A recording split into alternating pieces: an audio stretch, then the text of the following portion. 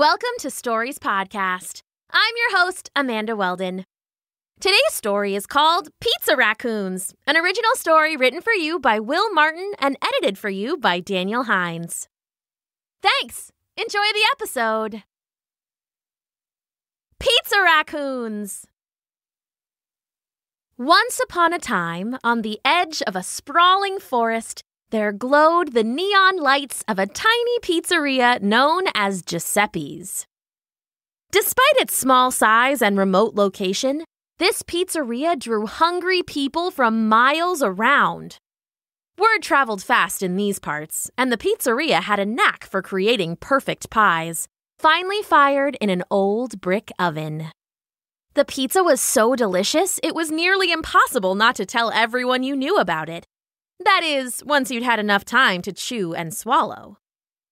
For long miles around, people were talking about this pizza. But not just people, the animals were talking too. You see, smell also traveled fast, especially through the forest, and the critters who relied on their noses could smell those delicious pizza pies cooking every time they took a breath. All day long, if you knew how to listen for it, you could hear the chatter throughout the trees. In the morning, the birds would chirp, "Tweet, tweet, my beak smells pizza smells. If only there weren't windows and we could fly right in." As the sun set, the mosquitoes would drone in their high-pitched buzz. "Pizza, pizza. If only they didn't have a bug zapper." And at night, the wolves howled. "Fresh mushroom and Asiago! If only our paws could open doors." Everyone in those woods wanted a taste of Giuseppe's pizza, but none believed that they could get it. None, except for one animal whose love of mischief and natural ability to get into and out of trouble made them more cunning than the rest. What's more, this animal's favorite food in the whole world was pizza, and they would do anything just to get a slice. Of course, that animal was the raccoon. And if there was one group of critters in the whole wide world that could figure out how to get that delicious Giuseppe's pizza, it was them. The raccoon's leader was a bouncy boy named Bandit. Bandit was the most fearless of all the raccoons. He'd been known to knock over trash barrels in search of delicious scraps while the sun was still up, even before the streetlights turned on. Once, he held his ground to a dog 5 times his size just to steal its bowl of kibble. He was always the first one in and the last one out of every can of garbage the group pilfered, or swimming pool they crashed on those sweaty summer nights. There was a reason Bandit was so bold. He believed his status as the group's leader came from their respect for his daring deeds.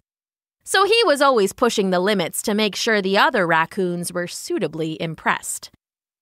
So one night, Bandit waited and watched with his crew of raccoons under the cover of darkness. They were in the bustling bushes, where the trees met the glowing lights of Giuseppe's pizzeria. Had anyone stepped out of the back door of the shop at that moment and looked out into the forest, they would have seen nothing but the glow of dozens of tiny eyes gazing back at them. This, by the way, is why we call a group of raccoons a gaze. Bandit's closest friend and right-hand raccoon, Rory, spoke in her hushed voice from the darkness. "At the end of each night, Giuseppe walks through the back door with all the extra pizzas that weren't picked up that day," she whispered. "He throws them into that big dumpster along with the unused ingredients." A smaller raccoon named Pip piped up. "Well, that seems wasteful." Bandit shook his head slowly. "Definitely wasteful. It's basically our civic duty to make sure those perky pies get eaten," he said. They spent the next few hours hatching a plan to get those perfect pizzas all to themselves. They'd wait until right before dawn when they could be sure no one was working at the pizzeria to foil their scheme. Then, Bandit, because he was the bravest and the leader, would sneak out of the woods and climb into the dumpster. Next, the two biggest, strongest members of the raccoon tribe, Brute and Brent, would carry a branch into an old elm tree that hung over the dumpster. They'd drop the branch into the dumpster, hanging over one side to create a ramp that would make it easy for Bandit to get out, since his good climbing paws would be full of pizzas. It was a perfect plan, one that they all knew was going to work. So, they retreated from the edge of the forest to find cozy places to get some sleep. Nestled among the roots and leaves of the forest floor, all the raccoons dreamt of the pizza feast that awaited them. All, that is, except for Bandit. Bandit couldn't sleep, and his beady eyes glowed among the snores of the other raccoons. What if I climbed into that dumpster by myself? What if I pinched those pizzas and brought them back before anyone woke up? He said to himself. It'd be my most daring act yet. I'd be a hero, a legend. I'd be the leader for life. Having convinced himself, Bandit snuck off to go try something so risky that only he could have thought it up. At the edge of the woods, Bandit rubbed his paws together. The pizzeria's lights were off, nothing moved inside the building, and the delicious smell of pizza was wafting from the dumpster they'd spotted earlier that night. Slowly he crept, quiet as a mouse, out from the edge of the forest and into the clearing behind Giuseppe's. He counted each footstep as he got closer to the delicious dumpster that held within its metal walls a paradise of pizza. Slowly, carefully, step by step. Finally, he made it to the dumpster. He took one last deep breath to summon his courage, shimmied up the side, opened the lid, and tumbled in. Ooh, heaven is a place on earth, Bandit sang to himself, surrounded by boxes and boxes of the most delicious pizza he'd ever sniffed. He immediately got to work, snatching up box after box after box of Giuseppe's pies. Once his arms were full, he tried to climb up the inside of the dumpster and back to his friends, except he couldn't. The pizza was heavier than he expected, and the walls of the dumpster were taller than he remembered. Worse, they were all slick with grease from the pizzas, and it made them impossible to climb. The branch ramp they'd planned to drop down into the dumpster from the elm tree had seemed like a convenience, but Bandit now realized it was a necessity. Oh, what now? He mused. Then, Bandit heard a terrible groaning, moaning, ratcheting, rattling noise coming from outside. It was deafeningly loud, and it was getting even louder and closer. Suddenly, something smashed into the side of the dumpster, ka-chunk, and the whole thing began to shake. Deep in the forest, where the other raccoons had set up camp, a low, rumbling noise woke some of the lighter sleepers. Then, a voice cut through the night. Help me! Now everyone was awake. That voice was Bandit's. The raccoons leapt out from where they slept and rushed towards the noise, towards Giuseppe's pizzeria. The group arrived just in time to see the dumpster full of pizzas with Bandit's gleaming eyes inside. A mechanical arm had grabbed the dumpster by its sides and was picking it up off the ground. That arm was attached to a massive, grunting, snorting, growling garbage truck. The raccoons watched helplessly as Bandit and the pizzas were dumped from the dumpster into the back of the truck. That's a garbage truck, Rory stammered as if she'd seen a ghost. The rest of the group was silent. From a young age, all raccoons are taught to steer clear of garbage trucks. Parent raccoons would lecture endlessly, telling their little ones, no matter how much you want to eat trash, never, ever try to get it from a garbage truck. It may look like a buffet on wheels, but garbage trucks mean trouble, and not the kind you can get out of. And when young raccoons grew into older, more mature raccoons, their parents would tell them why. At the end of every garbage truck's route, there's a trash compactor. It's a big, loud, scary machine, even scarier and louder than a garbage truck.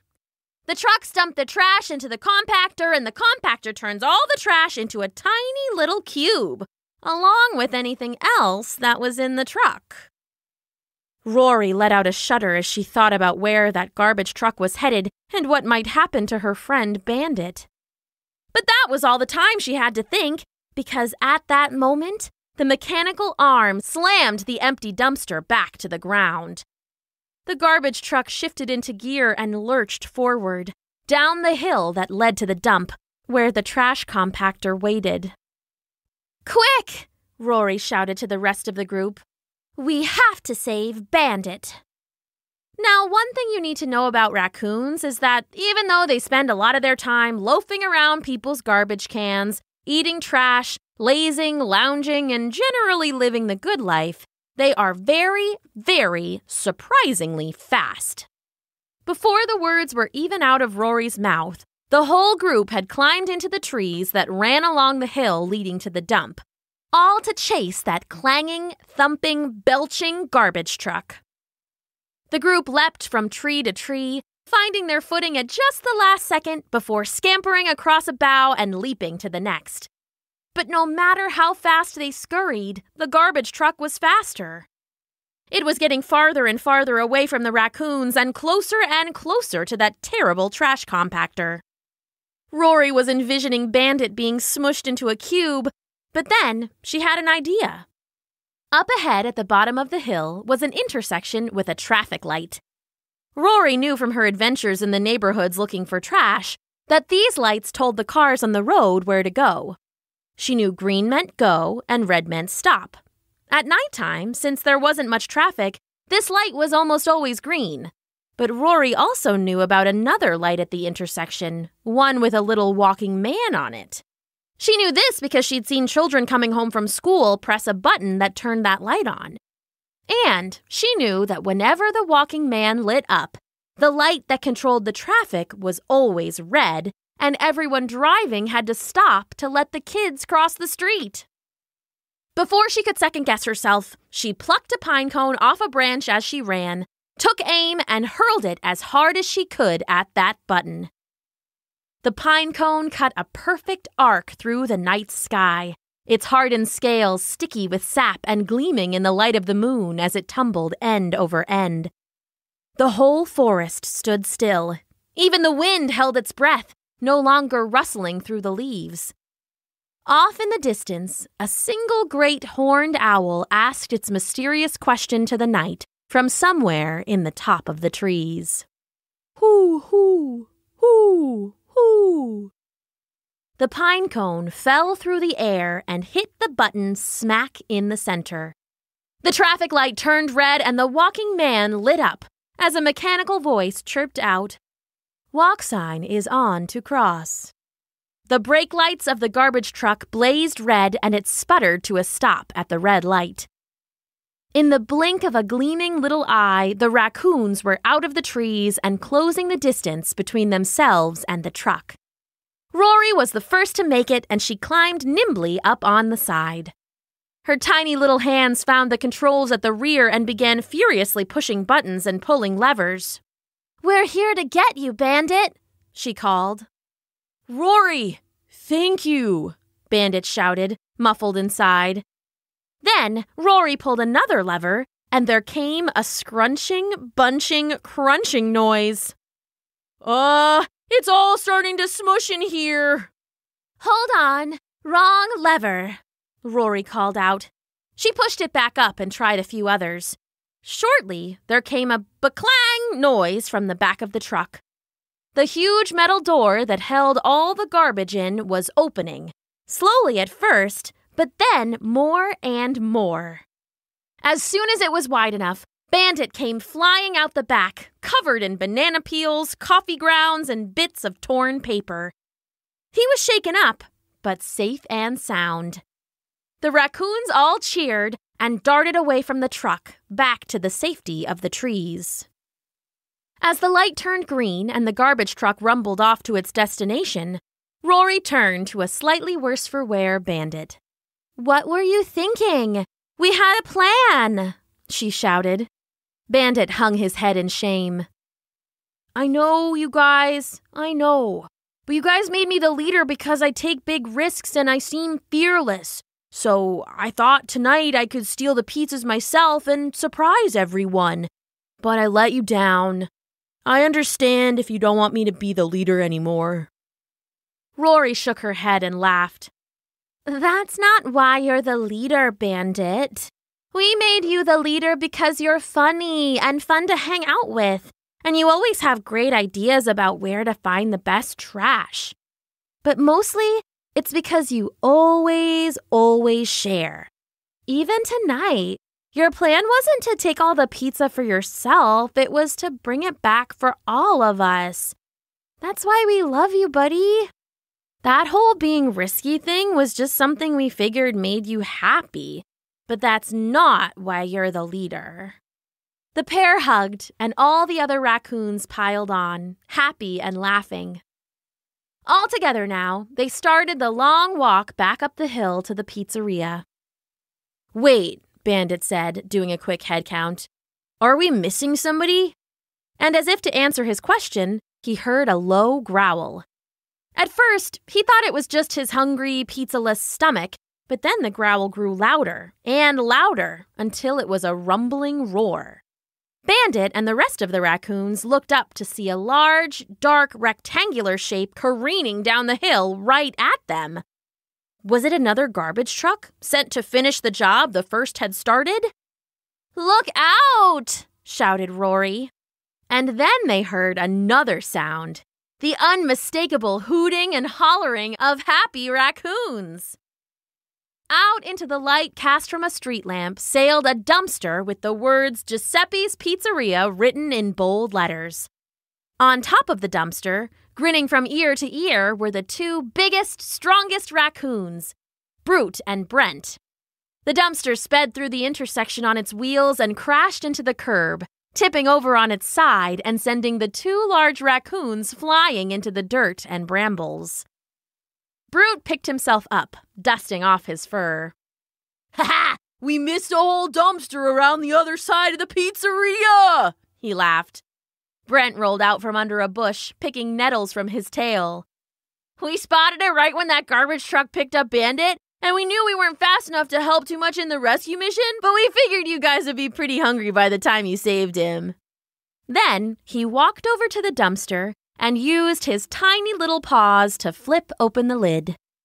Oh, my cheese, whispered Bandit. Inside the dumpster were over 100 pizzas, practically untouched. The smell that came from the dumpster was intoxicating, especially to a raccoon. Looks like that garbage truck had no idea about this other dumpster either, on account of how many pizzas are in it, said Brent proudly. Doesn't look like anyone's been to empty it out for weeks. Everyone, called Rory. Let's eat. Hooray! Came the wild cheer. That night, the raccoons ate a feast bigger and more delicious than any they'd ever had. Nearly every pizza ever invented was in that dumpster. There were 4 cheese and pepperoni, meat lovers and veggie delight. There was pineapple pizza, which everyone had a strong opinion about one way or the other, and mushroom kale. There was even a pizza that was topped with tiny little slices of pizza. A pizza! After they stuffed themselves, Bandit sat back against a log, his tummy bulging and garlicky red sauce still stuck to the tips of his whiskers. He breathed a deep sigh of relief. He'd been all wrong about the qualities he thought made him a good leader, and it had put him in danger. But his group of friends saved him without batting an eye. Licking his lips, he vowed to take it easier from now on, to work as a team instead of taking on big challenges all by himself. He had the best friends anyone could ever ask for, and he was the luckiest raccoon alive. Oh, and he also vowed to always remember to check for a second dumpster. The end.